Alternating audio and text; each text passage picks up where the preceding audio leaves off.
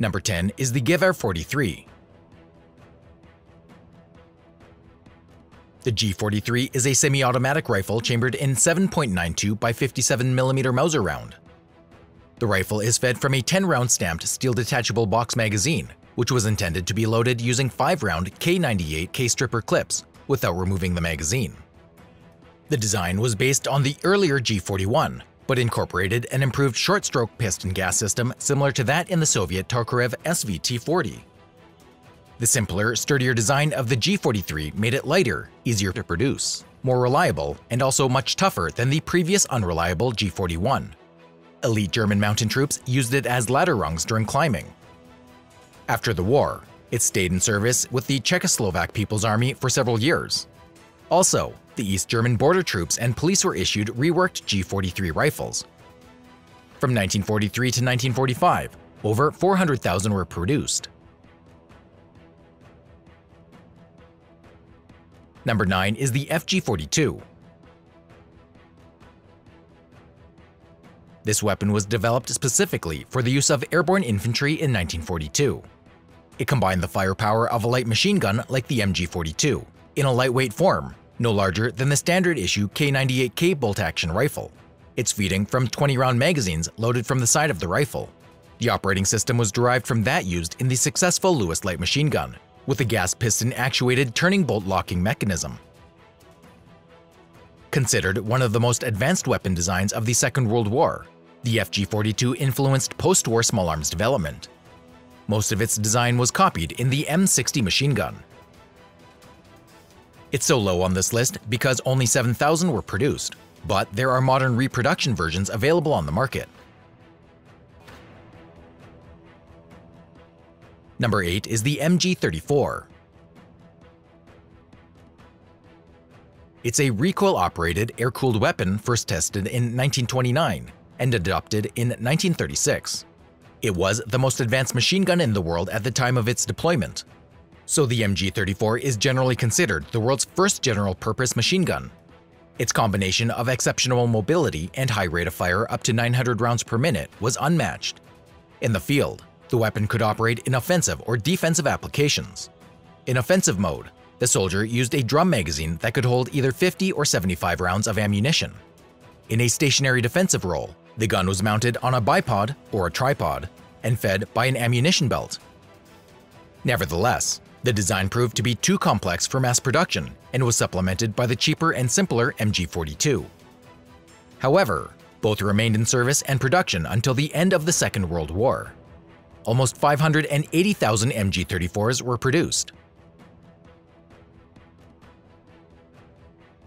Number 7 is the MP40. The MP40 is a simplification of the MP38 with some cost-saving alterations. The biggest difference was the more extensive use of stamped steel and spot welding rather than machined elements.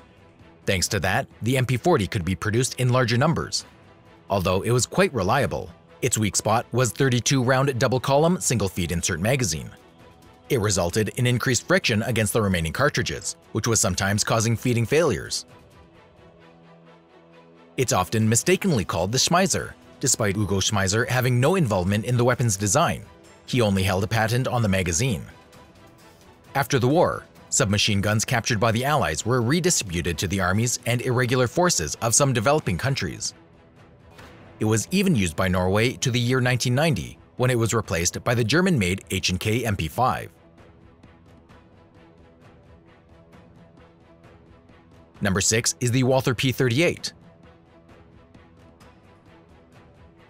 It's notable for pioneering the double-action mechanism in automatic pistols. Comparable single-action designs of that time were not safe to carry with a round in the chamber for fear of an accidental discharge if the gun was dropped. Furthermore, it also featured a loaded chamber indicator. In its time, it was an outstanding design. The operator of a Walther P38 could chamber a round, use a decocking lever to safely lower the hammer without firing the round, and carry the weapon loaded.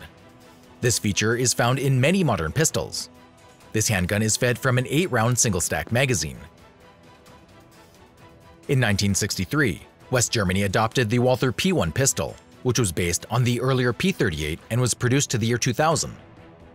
Overall, About 1 million P-38 pistols were made during the Second World War. Number 5 is the Panzerschreck.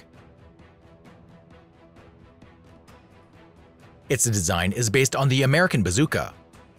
The Panzerschreck was larger and noticeably heavier than its American counterpart. Compared to the 60mm caliber of the bazooka, its 88mm caliber provided slightly longer effective range and noticeably better armor penetration, but it also produced more smoke when firing. The Panzerschreck could penetrate 100mm of armor using early war rockets, and 160mm with rockets developed later in the war. The Panzerschreck's combat success caused the bazooka to be completely redesigned at the end of the war. A larger 90mm model was adopted, called the M20 Super Bazooka. The Panzerschreck was made in smaller numbers than the Panzerfaust. Nevertheless, this highly effective weapon inflicted serious damage to many Allied tanks. Number 4 is the Mauser K98K. Mauser K98K is based on the earlier Mauser G98 system. Just like its predecessor, the rifle was reliable, highly accurate, and effective at a range up to 500 meters. The straight bolt handle found on the G98 was replaced by a turn-down bolt handle on the K98K. This change made it less difficult to rapidly operate the bolt handle and enable mounting optics directly above the receiver. The rifle is feeding from stripper clips containing 5 rounds. The K98K was one of the final developments in the long line of Mauser military rifles. During World War II, was seen in many battles, not only on the German side. Millions were captured by the Russians and were widely redistributed as military aid. Therefore, the K98K continues to appear in conflicts across the world. Furthermore, its action is copied in many modern rifles. Number 3 is the STG-44. The STG-44 provided a compromise between the controllable firepower of a submachine gun at close quarters with the accuracy and the power of the Mauser K98K rifles at longer ranges. The STG-44 is chambered in 7.92 by 33mm round and is fed from 30-round magazines. The magazine follower spring had a short service life, so soldiers were ordered to load no more than 25 rounds to reduce the wear of the spring. In January 1945, a new magazine was introduced, fitted with a fixed plug to restrict its capacity to 25 rounds. One unusual addition to the design was the Krumlauf, a bent barrel attachment for rifles with a periscope sighting device for shooting around corners from a safe position. However, it was as deadly to the enemy as it was the user. The STG-44 had a major impact on modern infantry small arms development, giving rise to an entire class of weapons borrowing the name assault rifle, which was suggested by Adolf Hitler himself. Number 2 is the MG42. The MG42 was a cheap and simple-to-produce alternative to the previous MG34. The MG42's barrel is quick removable and can be replaced in less than 6 seconds by properly trained soldiers. The MG42 has a proven record of reliability, durability, and ease of operation, but it is most notable for its ability to produce a high volume of suppressive fire, averaging around 1,200 rounds per minute. The distinctive sound caused by the high cyclic fire rate gave rise to the nickname Hitler's buzzsaw.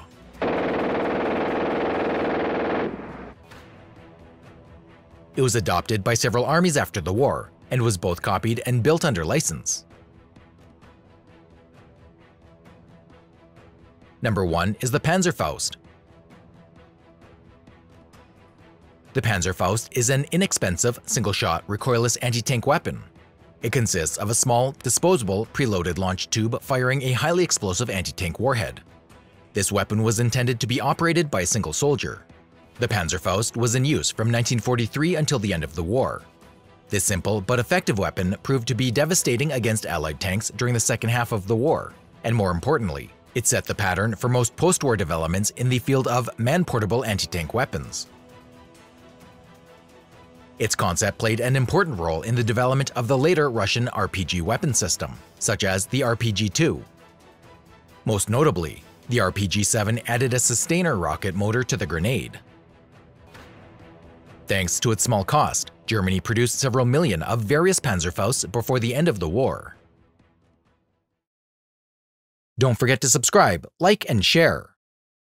Also, visit our second channel with military power comparisons. See you next time!